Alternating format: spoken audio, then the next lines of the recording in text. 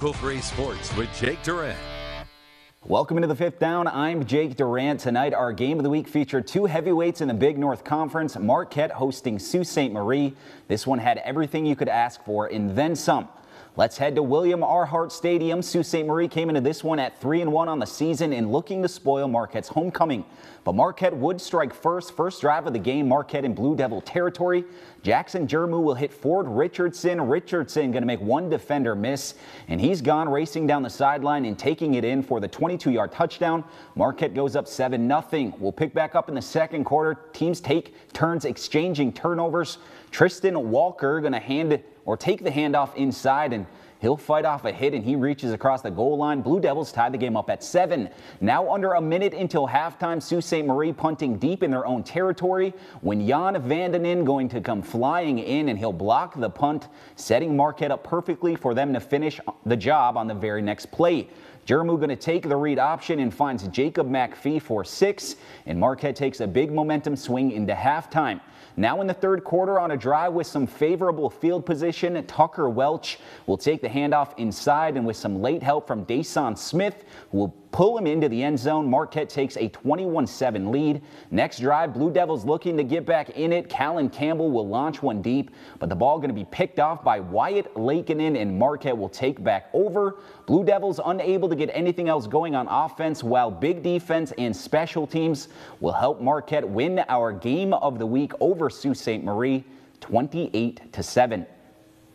Right before the half and then a score. So that's huge, especially when they get the ball in the second half. So the kids responded, and did everything we asked. And when that happens, can't be happier. A lot of it we were keying all week is their run game. And, our up front line and our linebackers really played well. The whole team played well. So, it's just an all-around team effort. And when you get that, good things happen. Let's go now to West Ishpeming. The Westwood Patriots hosting the Gladstone Braves. Gladstone leading 13-0 in the first quarter and looking for more. Nate Young making some magic. He'll throw a dime to Caden Gibbs for the touchdown. Young made that throw look easy. Braves lead 20-0. Second quarter, Gladstone with the football. Young going to hand it off to Eli Berthium. Berthium weaving his way through the Patriots defense. The result is another Braves touchdown. That'll make it 27-0 Gladstone. Westwood trying to get something going, but Ethan Marta's pass going to be picked off by Evan Wolfler. And the junior defensive back will make a nice return. He's heading down the sidelines. He actually almost brings us back for 6, but he's going to be tripped up near the 20-yard line deep into Westwood territory. That'll set up this score here by Gibbs. Gladstone, they top Westwood 49-8. Gibbs had 3 touchdowns and a pick. And to top it off, today was his 18th birthday. Yeah, it's a pretty good way to celebrate my 18th birthday. It feels weird to have a game on my birthday, but I like it. It's cool. And Nate was really on tonight, wasn't he? Yes, he had some great passes all around, and even some runs where he had to roll out of the pocket. He had played an overall great game. This is a good win for us. There's a few things I think we need to clean up, but Josh was out this week. He had a little injury, but he should be back next week. Hopefully Tara's got nothing, it ends up being nothing, and then we'll have Trevor back next week. So overall, I think we'll be pretty good. Just clean some things up offensively and defensively, and we're going to bring it. Let's go now to Kingsford. The Flivers welcoming in the Calumet Copper Kings tonight. Second quarter, Kingsford up 13-0. The Flivers defense was disruptive in this one. Calumet driving, but a fumble here would lead to a scoop in score, and that's Gavin Trevelyan sprinting down the sidelines. He will run this back in for 6. That would make it 19-0 Kingsford. In the third quarter now, the Kingsford defense still playing at a high level, and this play here will be blown up by Elizen Rouse. Calumet losing a couple yards. Then Ted Locust going to be sacked here by Garrett Veal for the loss. And then Kingsford will again turn defense into offense as Trevelyan going to intercept this pass, and he's heading the other way for the pick 6. Kingsford's defense shuts out Calumet. The Flivers win this one 41-0. Moving on now, we make a stop in Iron Mountain. The Mountaineers playing host to West Iron County. We're going to start things off with the always exciting touchdown run from a few yards out, courtesy of Luke Wolf. That'll make it 7-0 Mountaineers. Iron Mountain was just getting started. The Jets will hand off the sweep to Matthew Kolovecki. He sidesteps a few defenders and finds a lane. That score will make it 14-0. A safety would make the score 16-0, and on the free kick, Kolovecki, he's going to break this game open with a big return. He tight ropes the sidelines, and he's into the end zone for the score. Iron Mountain, they win big over West Iron 49-0. Let's head to the Copper Country. The Houghton Gremlins playing host to the red-hot Menominee Maroons. We're going to pick the game up early in the first quarter.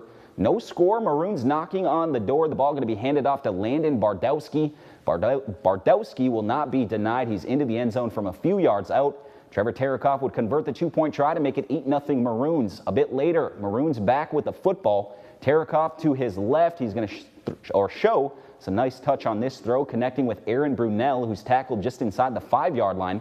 That would set up this on the very next play. Tarakoff to Eli Beal for the Maroons' second score of the night. That'll make it 16-0 Menominee.